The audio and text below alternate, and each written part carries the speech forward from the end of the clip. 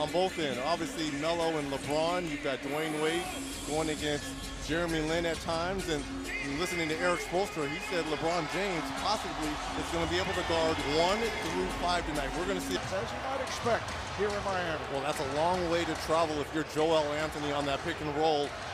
Oh, LeBron James on the lob from Dwayne Wade. Talking about keeping a body on LeBron James. Carmelo Anthony gets. Now you got to get back in transition. James with a gorgeous scoop shot.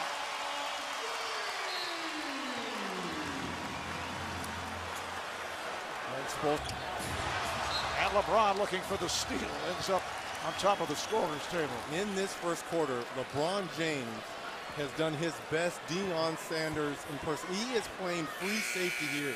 He has been all over the place defensively, covering so much ground because of his athleticism. Good play by Battier.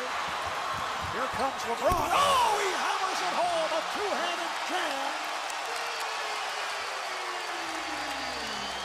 Miami back on top. Turns up the rudder. They're almost unbeatable. They lead the league from skills to points in transition at almost 21 a game.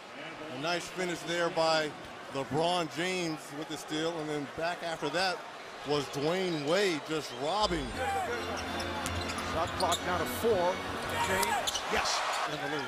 Well, that's what Pat Riley, the mastermind behind all this, he's orchestrated it. Final seconds of the quarter. James, yes. Right after the lockout. Here's LeBron James, yes. That's a two-pointer. He has 18 points.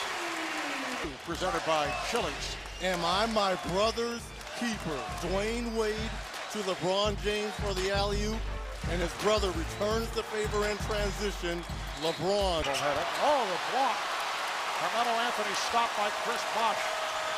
Here's James. LeBron James puts it down.